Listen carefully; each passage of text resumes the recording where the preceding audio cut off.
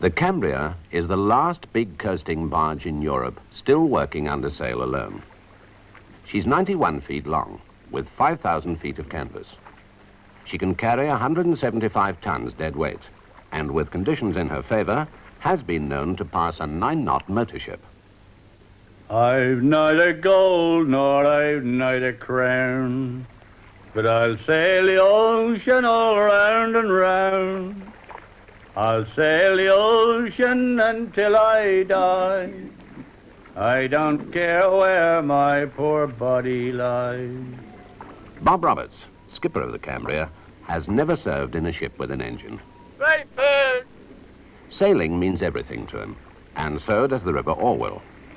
Whether he's been carrying timber to Southampton, cattle cake to Colchester, pulp, coal, cement, wheat, or what you will to where it's wanted, he revels in his ability to harness the elements to achieve his destination. One of the fascinations of this job, you know, of having a sailing barge, is that we have to do exactly the same things we did 100 years ago. I mean, when Nelson brought ships in and out of it, I mean, he just had to do what we do. We had to do what he did. So you're carrying out a tradition that's gone on for centuries and centuries. How much longer, I don't know. I'm getting old, so's the old barge. But anyway, when we leave Harry, you see, we often go out with the Medusa Channel. Half of people don't know why it's called the Medusa Channel, but it's because Nelson was in a ship named the Medusa, when the pilots refused to the risk of taking him out to sea when there was a southeast gale blowing, or half a gale of wind, which is bad enough there. He said he was going to get out, but he wasn't a man you could stop in a hurry. So the pilots refused to take him out. He got hold of a surveyor from Ipswich. He said, you made a chart of here. Is there water out, what we now call the Medusa Channel, over the stone banks past the Naze? He said, there is water. Right, he said, come aboard my ship. And you come aboard my ship from Nelson means you were going aboard anyway, even if you didn't get home for 2 years. So out she went, you see, on the port tack, made this channel with a lead line going. The Medusa got out, and she was the first ship in that sort of weather to ever use that channel. So I always think, well, that's Nelson's channel. When I use it, you know, the old boy did me a good turn, really. It takes so long to learn barging and sailing and seamanship that it seems silly to give it up. I mean, all right, give it up just when you can't get your leg over the rail, but otherwise I don't see any sense in giving up. I mean, if I wasn't barging, what should I do? I've been offered command of motor ships. All you do is stand there going boom, boom, boom, boom, from Christmas to Christmas, watching the head go up and down. And what becomes of you? There's a radio telephone at the back. There's some clerk in the office telling you to hurry up. Some clerk has never been to sea, probably.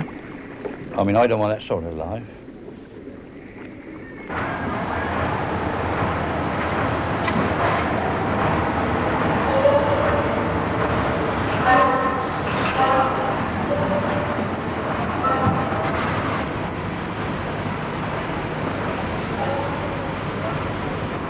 Well, this cargo we've loaded, there's 1,300 bags of cattle cake, which come from Africa.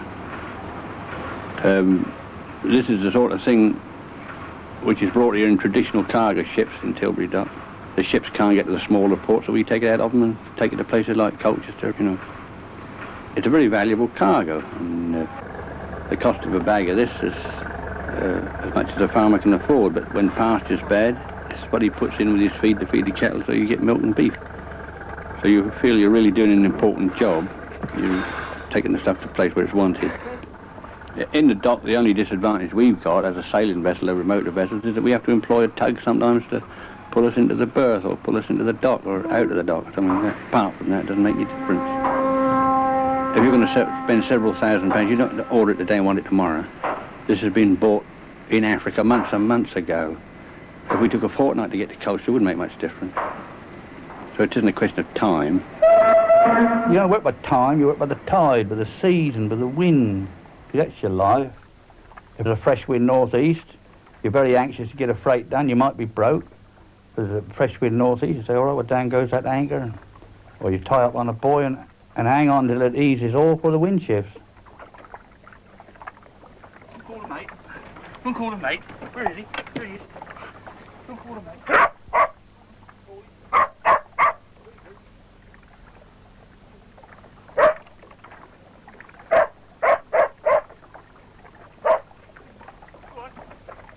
Call him, mate. There's just the two of you and the dog. You've got to get there with the aid of the wind and the sun and the tide and a prayer or two. You can't compare this with road transport or shore transport or air transport. Air transport too dear, too little of it. Road transport clatters up the roads. You don't get it all at once. Rail transport, railway, well, you never find it. It'll be up some bloody stockyard somewhere, wouldn't it? Once it's in this barge, they've got their cargo in the barge they've chartered. Naturally, we get there as soon as we can because we don't get paid until we do. They know that. Come on then, Penny. Another one. Come on. I started sailing when I was a boy in a little old fishing boat, a pool. Because they were all sail then, there were no motors in them. And the fishermen used to look after the trawl, I used to have to look after the boat. But after that I went in an old barkentine named the Water Witch, and then schooners and barges, until of course under sail there's only barges left. So they're the only things you can sail. And it takes years and years to learn how to sail properly.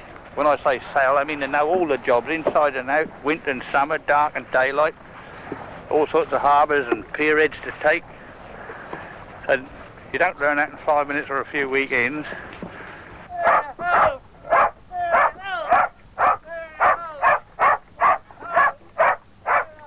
Well, I wasn't born in Suffolk, I was born in Dorset. The Suffolk parents, you see, is some sort of mixture. I used to sing in the choir, and then they transferred you to a big minster down in Dorset, in a place called Wimborne Minster.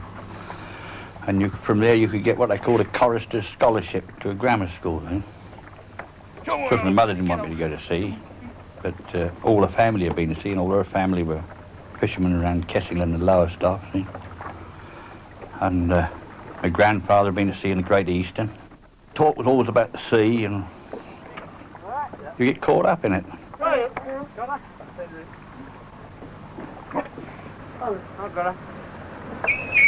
I was 15 when I first went to sea, just coming up 16. And the first job I ever had was to peel 172 taters, I remember. I thought I was never going to win. And then the skipper had bought 400 eggs cheap.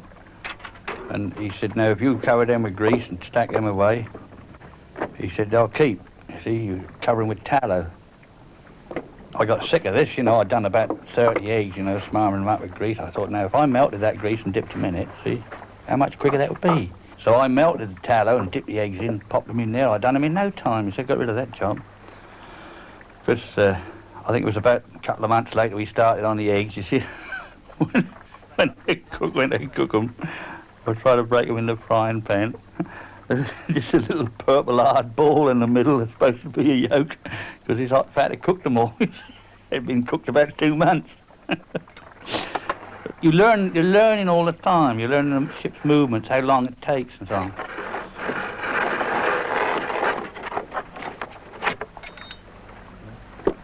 Set your topsail, Dick. Righto. So after that, of course, you're allowed to go aloft and stow the spare canvas and that sort of thing. I used to like doing that because you always like climbing, you see, when you're kids, don't you? You just scamper about it. The boys always had that job a lot. Well, when I got into barges, you know, barges like the Cambria, it was something the same job, you know, the same attitude to life. And you taught the same things, although you worked a slightly different way. A barge is quicker, it's faster, she's better to winded. It's a marvellous craft. I mean, there's no craft in the world to beat a Thames barge, what we call a spreedy barge. What other vessel would you have to take, well, as we do, 175 tons, and what's Dick, he's 18, isn't he? And I'm an old man and there's a dog, and we're the crew. And there's 5,000 square feet of canvas. Well, what other vessel in the world ever does that? So barges always attracted me, and I always think, even now, I think they're the finest sailing vessels ever invented. Nothing to beat them. It's impossible to say what makes a good barge, because that's something inside him. It's not anything you can say he's this or he's that. I think it's just an appreciation of what's happening all around him. Some people, I mean, are good at doing one thing, but a bargeman's got to be able to do everything, isn't he? He's got to be able to cook, he's got to be able to paint, he's got to be a bit of a carpenter and shipwright, he's got to be a bit of a sailmaker, he's got to be a sailor. Stand by, Dick. You know, you've got to be all sorts of things. Righto, tops of loose.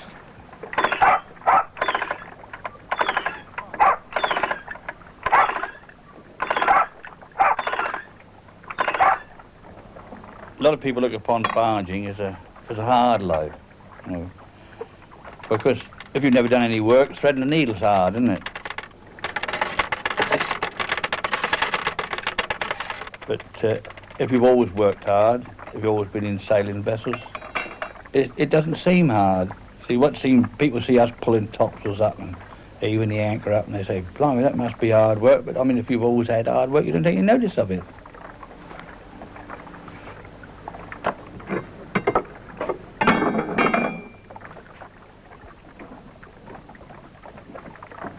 All right? Yeah.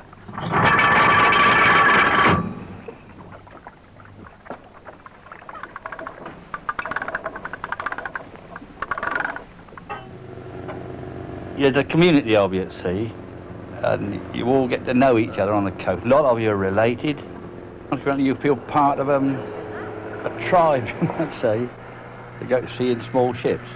A is for the anchor we carry on the bow. B is for the bowsprit that we lower down. C is for the cathead where the anchor is stowed. D is for the davits where our boat is hove. So merrily, so merrily, so merrily are we. There's none so blithe as a bargeman at sea. Sing high, sing low, a sailing along. Give an old barge a breeze and you cannot go wrong.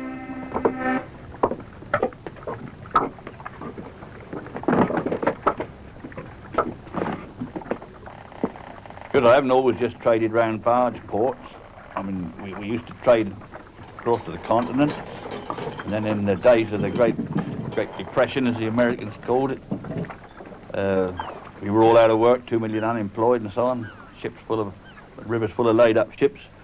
I had enough money to get a small boat, and two of us set off in a 27-foot boat, sailed down to the Canaries, picked up the trades, ran across to South America, the West Indies, through the Panama Canal, but we lost her in the Pacific on an island there, through trying to help somebody else. Another time I sailed across the South Atlantic, went across the equator, and ran the South Atlantic to Rio with a little ketch. It was under sail again, you see, never had any motors. But most of my voyages have been coastal and continental voyages. And it's nice sometimes to go back and find some old faces there you met years ago when you sailed into these places. When you get there, the voyage is successfully accomplished, you've made the pier ends and entered the harbour. When you get there and take the hatches off, there's the dockers there and there's the merchant there and all the brains, you know. And you say, well, all right, there's your cargo, it's quite all right, nothing wrong with it, we're in. They don't understand what we've done, and we don't tell them either. But there's a great satisfaction in having done it. And you see this cargo going out, and, you know, well, we brought that, you know, and it's doing some good. And when we unload it here, some of these lorries go direct to the farms, and some of them, of course, take it to a store from where it is distributed.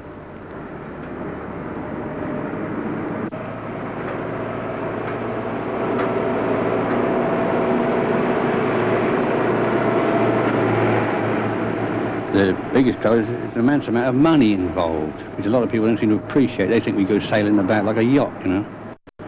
But when you consider you get a heavy insurance, you've got to insure the cargo, you've got to insure the ship, you've got to insure the mate. You know? And all this mounts up I've got to make about £12 a week before I get a halfpenny for myself. The barge's got to earn that before I pay the expenses of a week. Yeah? And then if I make £13, a pound of it's mine. You might make nothing, you might make a loss one year and make a little profit the next. You chance that, I mean that's where you've got to use your own ingenuity and rely on yourself.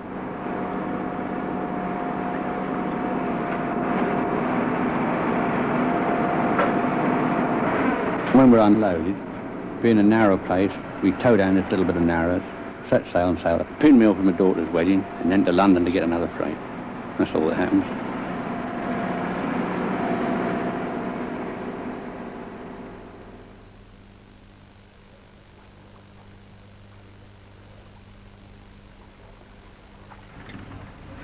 The River Orwell's certainly the most beautiful river on the east coast.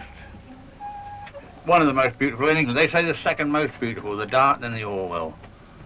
You've got no other river looks like this, anywhere near as beautiful as this river, anywhere on the east coast, or the south coast, I think. Because it's a famous old river, really. A lot of people have never seen it or heard of it. But there's big houses up here.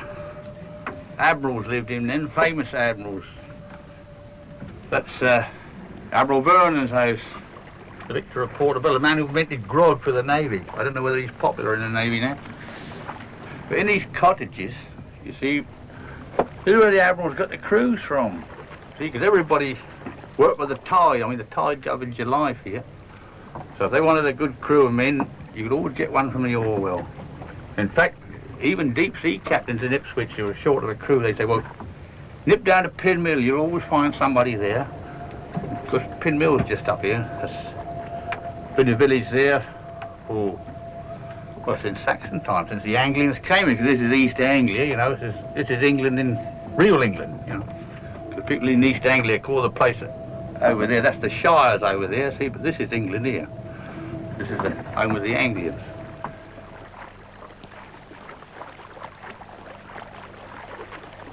This river was a lovely sight when everything was sail. Sailing ships used to be here, and I've come up this river with 47 barges, all turning to windward. It's a beautiful sight.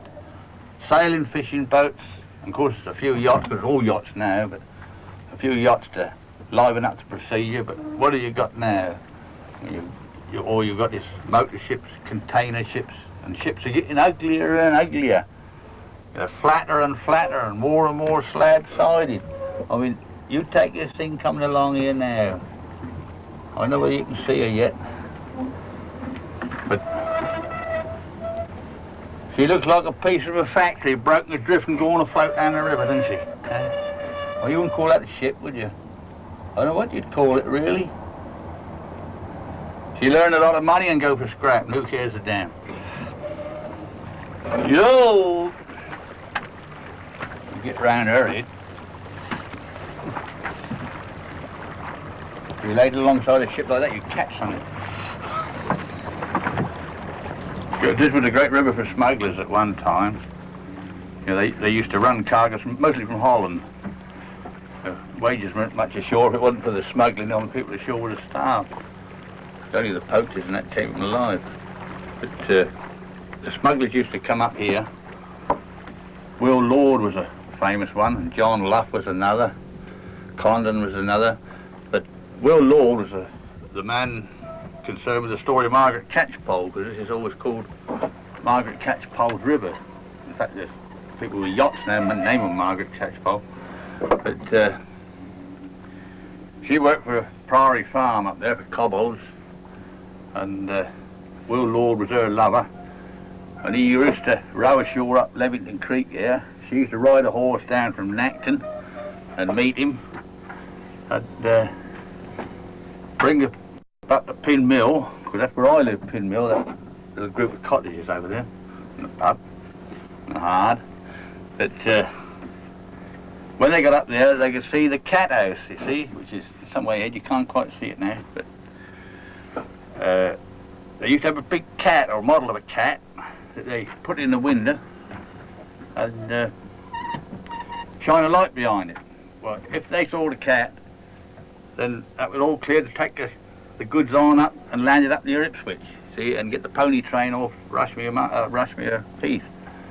But if there was no cat in the window, they stopped at Pinmill or stopped off Levington and waited until one of them went up in the boat to see what was wrong. That meant the excise men or the troopers were about. They used to say, no pussy, no sail. But all the smugglers used to come up here in Stuart times because it was a safe river, plenty of good anchorages, plenty of rich merchants, plenty of rich parsons about, you know, to sell the wine to. I bet some of the communion services, you know, come from smuggled wine. But down at Shotley there, they used to reckon they always hid the tubs in Shotley Porch, you see. They had no steeple. So the excise men said at one time that they no steeple there to hide anything in, so they built a bloody great porch, you see, and hid it in there. So the little rhyme always goes, and still well known round here, is Shotley Church without a steeple, drunken parson, wicked people. But still, we always like to say there's no smuggling now. You've got to tell them that, haven't you? Yeah, there used to be a couple living in that cottage up there, just up above Ayers Creek. And the old lady was just about dying, you know, going to bed for the last time.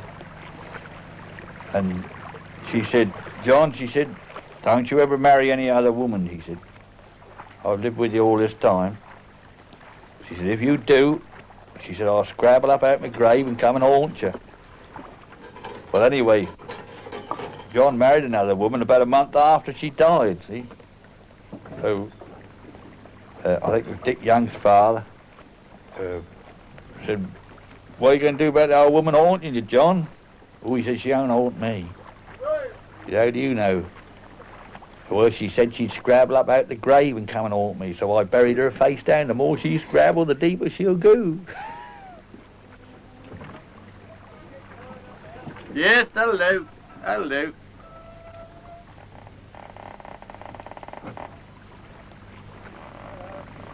But one thing, we caught the flood tide up the river because we got to be up there for the wedding.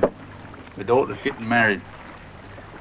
She might be the last one married in the old style, you know, at Pinmill, because all the brides at Pinmill have always walked across the path there and stepped over the grindle before they've ever got in a car or a coach, whatever they've had. And since all the houses now are half empty, you know, holiday makers' houses, maybe she'll be the last one. But there'll be some festivities in the back. There'll be singing and dancing in the old style. And, well, maybe the last one, maybe not. Yeah, easy way the weather is. Ready, boat.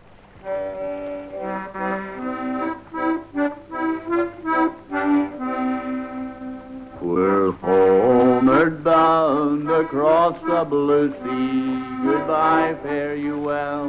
We wish you well. We're homeward bound to the old country. Goodbye, fare you well. We're homeward bound. Oh, did not you hear the old man say, goodbye, fare you well, we wish you well. We're homeward bound this very day. Goodbye, fare you well, we're homeward bound. So goodbye to Sally and goodbye to Sue. Goodbye, fare you well, we wish you well. And you married ladies, goodbye to you too. Goodbye, fare you well, we're homeward bound. Well, I've always loved Pinmill because it's part of your life. You see, here it's a barge village. I sailed with skippers from Pinmill, been shipmates with Pinmill men, sailed in Pinmill barges. All the talk and the life of Pinmill was barges. And there were always, in the old days, barges on the hard. Because we got barges here now, but they're sort of restored old things, and they're nothing to do with barging or the people in them. The sort of barge cult has grown up among amateurs, you know, the wonderful old barges and all this old bull, see. They're not sailormen, they're not bargemen. They don't work for a living. It's a thing to have a barge, and you sit on the hard there all the winter, and you toddle around safe waters in the summer, and it's nice to see them on the hard. But if they had to sky for a living, you know, chasing from Pinmill to Humber for coal and back to Margate and down to Southampton with timber, and, you know, they got no idea what it's all about.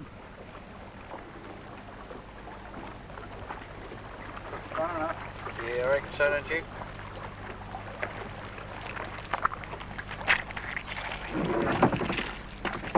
But you have to earn a living under sail to know what it's like. Have your bread and butter out of a sailing barge. Then you'll know what barge is like.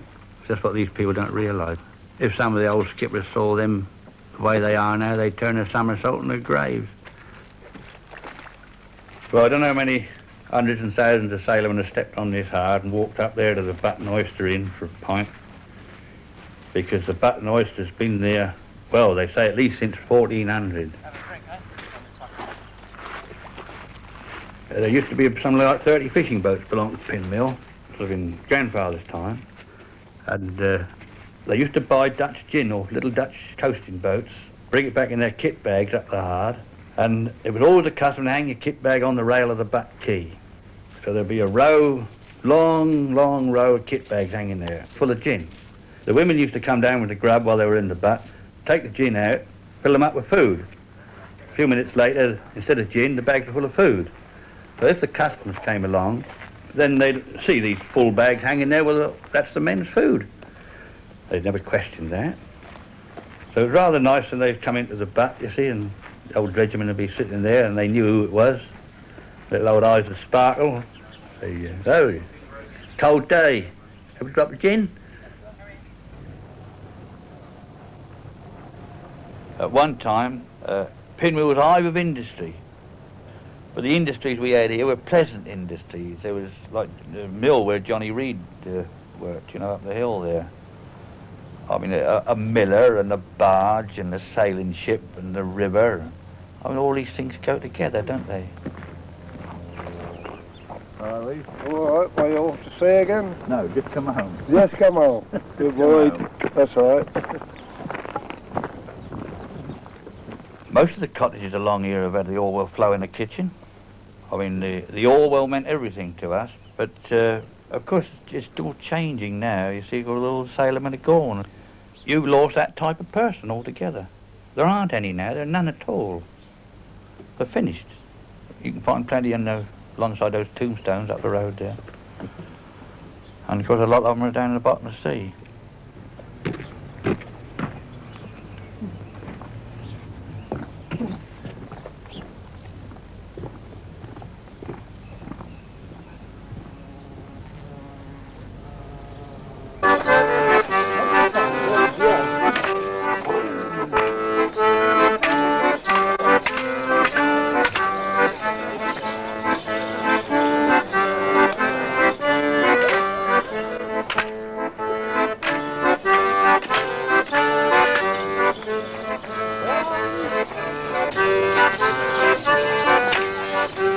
The Morris dancers, they all come from the Colchester area, and they're mostly country chaps from outside the town. And they sometimes pass the membership or dancing parts on from father to son.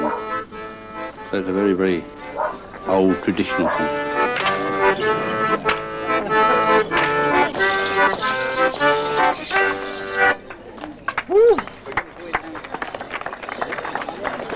Well, how do you feel now, Peter? Well, I'm recovering. Young Jill, I mean, she's a bride now, but when she was a little tiny girl, she sailed in the barge. And she looked in the toy shop window of me one day, and she knew that I was weatherbound. And she said, if the wind comes northeast, can I have that teddy bear? She knows that I've got no money while the wind's southwest. She knew that much.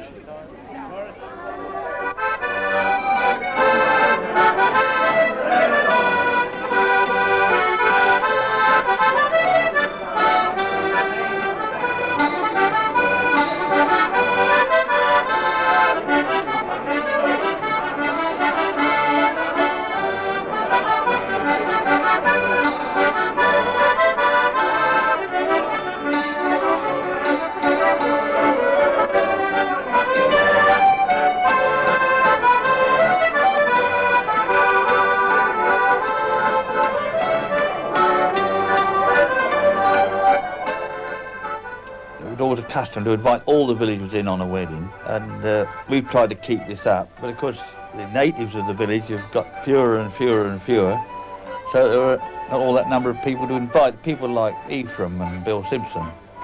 See, Bill was born in this cottage here. He's lived there all his life, and I don't say it's his ambition to die, but I know he doesn't want to die anywhere else.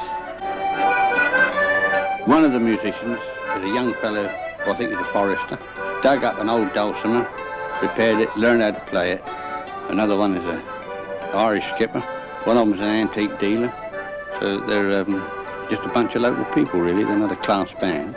They do this for amusement. Still I love him, I forgive him, I'll go with him wherever he goes. He took me to the alehouse and bought me some stout. Before I could drink it, he was ordering me out. Still I love him, I'll forgive him, I'll go with him wherever he goes. My back is a-breaking, my fingers are sore. Got in the herring he brings to the shore. Still I love him, I'll forgive him, I'll go with him wherever he goes.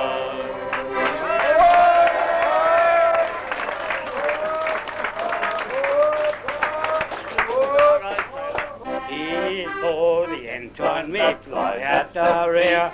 F is for the boat where the jolly crew sleep. G is for the galley where the folk ride around. H is for the engines we haul up. So merry, so merry, so merry are we. One of the traditions of Pinmill is that when we had all the natives here, we all used to muck in and help each other. Bill Simpson, he's a good chap for the weather, so's Ephraim come to that. Suppose I was away at sea, they'd come and knock 'em up, say there's a northwest wind, there's a big tide, we'll be round if it gets any worse. And you knew, if you weren't here, that they'd come in, because we never locked our doors, you see. They'd come in, they shift all the furniture, pick up the carpet, shove them all up out the way upstairs. You can't organise people like that, they just do it. Oh, merrily, so merrily, so merrily are we. I mean, one of the big floods, there used to be a chap live over in that wooden cottage there, and in those days they always kept a pig. And there was a big tide, northwest wind, spring tide, and his father had died. And the local shipwright used to make the coffins in. So he got the old fella in the coffin, and there he was on the table, you see, in the front room. But the old pig down the garden, he's getting a bit deep, and you know, pigs die of shock. So he got the pig up in the house.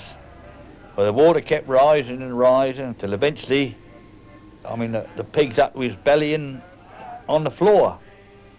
Because the old fella in the coffin, he's all right, he's on the table. So Harry looked at him and he thought to himself, well, the old fella's gone. Mustn't lose the pig. So finish up, he took father off the table, put him down in the water, put the pig on the table, and this father's sculling around and around the front room, the pig's all right. And he said that was a good cop, and he said, because the old fella never made a drop of water.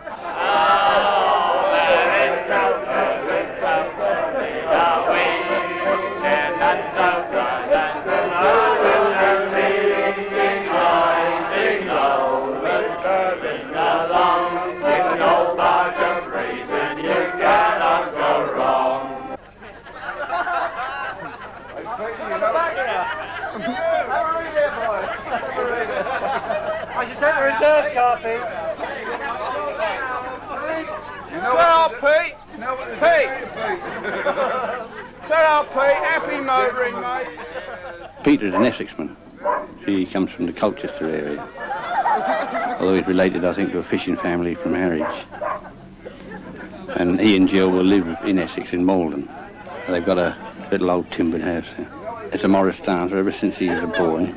He's a member of the team, that's why they were there.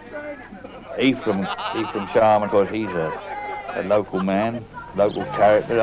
Well, he's mayor of Pinmill, isn't he? I mean, he fires the gun, you see, when the couple go off. This has always been done. We've always had a gun for all the little celebrations we have here. I think Pinmill without Ephraim just wouldn't be Pinmill.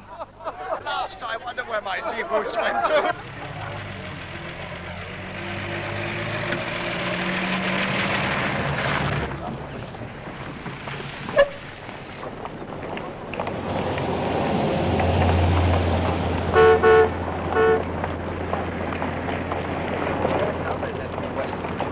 When we first came here, there were quite a lot of families, but now they've gone.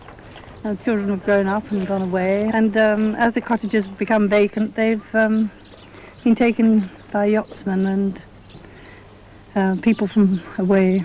Take yesterday's wedding, Bob, with old Ephraim who found a gun and Bill singing his bargeman's alphabet. I mean, when these people have gone, who will there be left to keep the traditions alive? When all the old villages are gone, and their houses are taken over the weekends, the whole place would be dead, wouldn't it? Eh? You take these cottages here, down the end there, well, my old skipper lived in one, his brother in the other, wasn't there?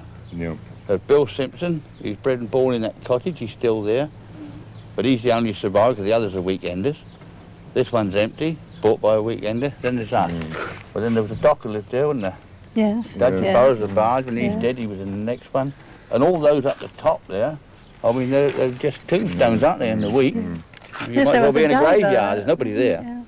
Well, my family is milled in the village, as you know, for several generations. The mill is no longer working, it's derelict, and I'm afraid there's this sort of feeling about Pin Mill now. It's changing, and it's become a weekend attraction. We get hordes of visitors at weekends. It's a ghost hamlet through the week. Well, it's tended to become a doss house and car park now, isn't it, really? All these people come, they say, what a lovely little place to live in, and start to ruin it right away. Yeah. Of building those monstrosities up there, you know. Could be the back of St Albans, couldn't it, now? The only bit of the village left is this little bit, and the best thing we can do is build a bloody great wall all round there and keep them out, isn't it? That's quite true. You take that seat down there, John. We all chuck the pennies in, tanners, to make a seat to remember old Bill Watts, for the old fellas to sit on and look out over the river. But what have they got to look out on? A lot of exhausts and cars. And every time one starts up, blow the exhaust in the old fellas' faces, well, nobody sits on it. And the talk and the butt noise is not about ships now, it's all about yachts and pink gins, isn't it? Different thing altogether. It's become a yachting place more than anything else. There's been a lot of attempts here to ruin Pin Mill. You know, speculators have come in and tried to more or less destroy the place as a hamlet. You know, making it a holiday camp and all this sort of rubbish. And, I mean, we've no money or influence or anything, but we did form a little preservation society to try and stop it all. But we've only been partly successful. We were rather late, you see. I mean, a lot of these things are done over your head.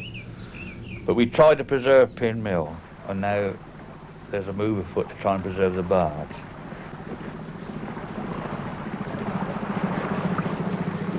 Drew.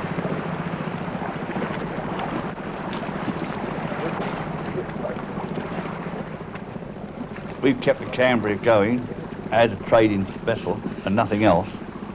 I don't want her to be a yacht and carrying holiday makers around and that sort of thing. I mean, she was built as a barge to carry cargo, and she'll finish as a barge carrying cargo. And we are the last one under sail in England, and I believe in Europe.